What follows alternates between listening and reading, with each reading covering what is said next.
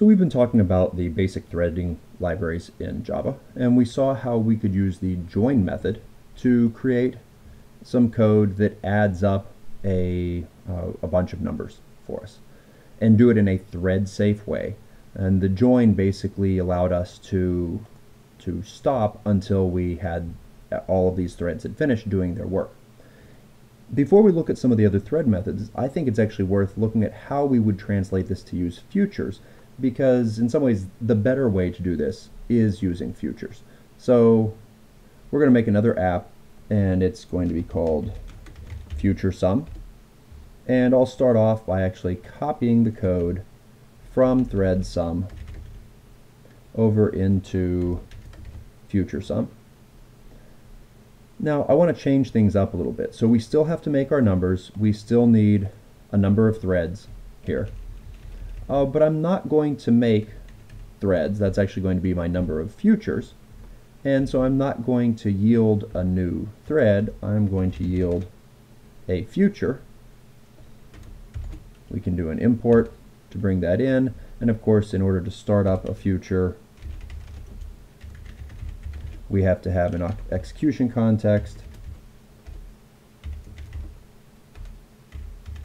So we'll bring in the global execution context.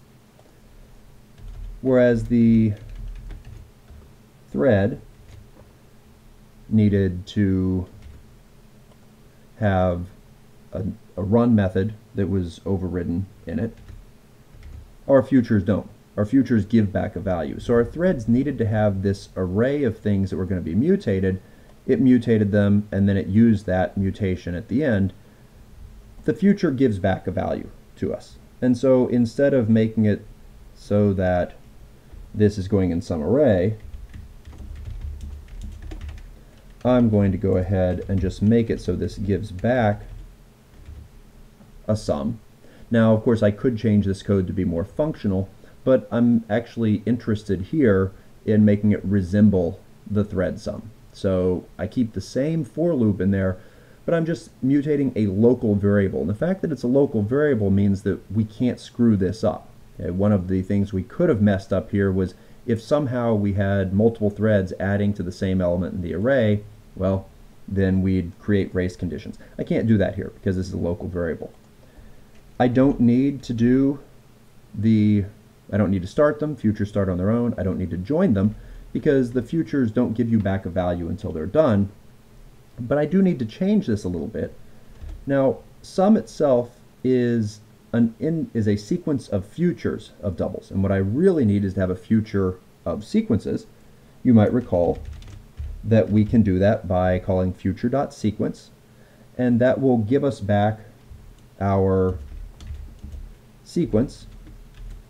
And so that will be a sequence of doubles, and we can just get the sum of that, much like what we had done previously.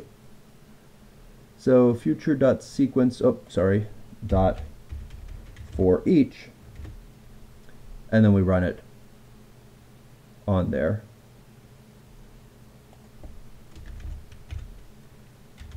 Sums. Okay, so we convert sums, which is a sequence of futures, to be a future of sequences, and then the for each gives us back that sequence, and we can do the sum on this. Now, if we just run that as written, it turns out it just terminates. This is one big difference between the threads that are behind the futures, or what are referred to as fork join threads, and they're actually part of the Java library. They are kind of, you might think of them in some ways as being less robust than the normal threads. At the very least, they are less demanding. These normal threads will keep the entire application alive. As long as one of these threads is going, the application can't stop. The fork join threads don't do that. And so when our main thread comes to an end down here, the whole application stops. There are various ways I could make them stay awake, but I'm just going to put in a little sleep there, I'll say longer sleep, to make it so that we wait long enough to get our value. That's not necessarily the ideal way, but of course in a larger application I wouldn't be worried about this because there would be other things that would be happening that would keep the main thread awake. Otherwise I need to do something in here that probably polls on the futures to make sure that we don't terminate the application until they're all done. The thing that we want to notice here though is that the future code is in many ways less error prone than what we had done over here. There are less details that we have to worry about, because once we get it to compile, the library is doing it for us. The fact that the futures calculate their own values, that we don't have to store them, the fact that this for each will automatically schedule things to happen when the futures have completed, as opposed to us having to join the threads. So what are some of these other methods that we have?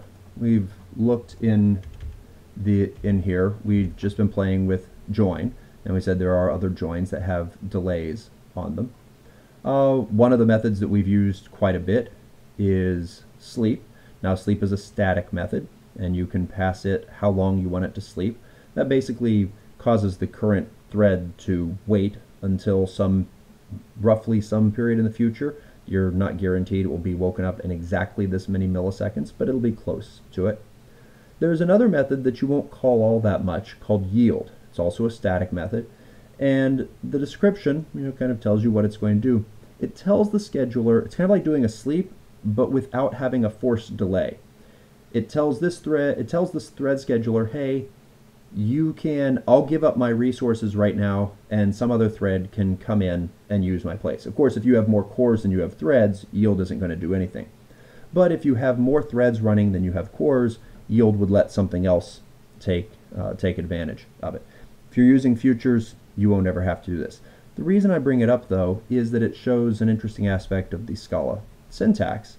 So this is a method like sleep that we would call on the current thread using the thread object in Scala terms. But you can clearly see the problem there. Yield is a keyword in Scala. We used it right here. It goes with for loops. You can't use it like this. So how do you call a method that happens to be a keyword? And the answer to that is you put it inside of backticks. So the backticks are on an American keyboard, they're on a key that's up by the number 1. And you can stick something inside of backticks, and that tells Scala to interpret this kind of literally and do not treat it as a keyword. So if you feel like you need to call yield, this is how you would need to do it. You can also get hold of the current thread, so things like yield and sleep are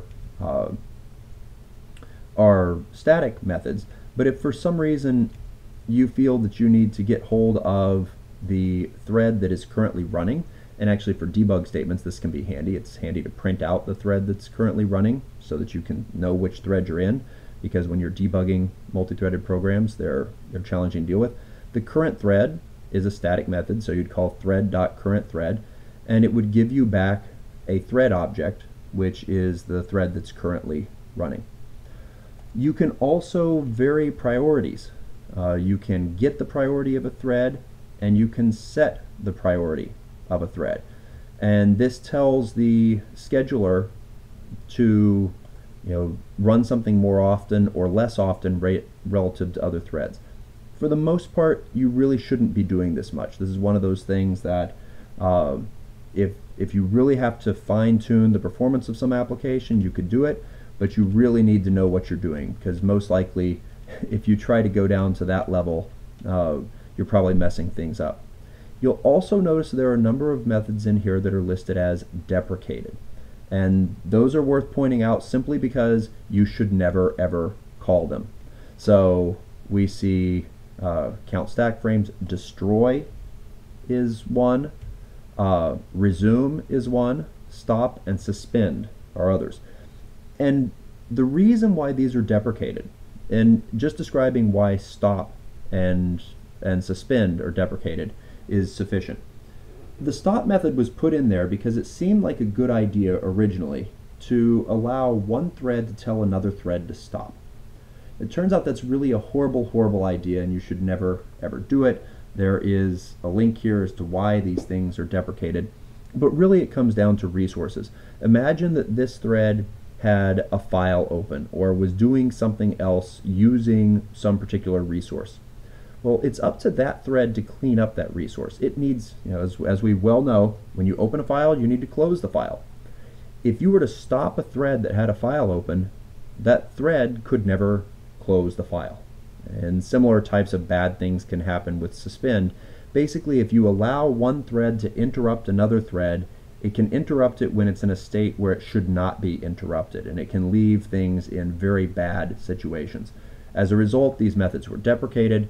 If you were to call them, so thread dot current thread dot stop, you would get this nice little line through effect here where it's telling you this is deprecated, don't use it. And you really, really, really should not use them. Calling those deprecated methods can do very bad things inside of your programs. So avoid using stop and suspend and therefore resume.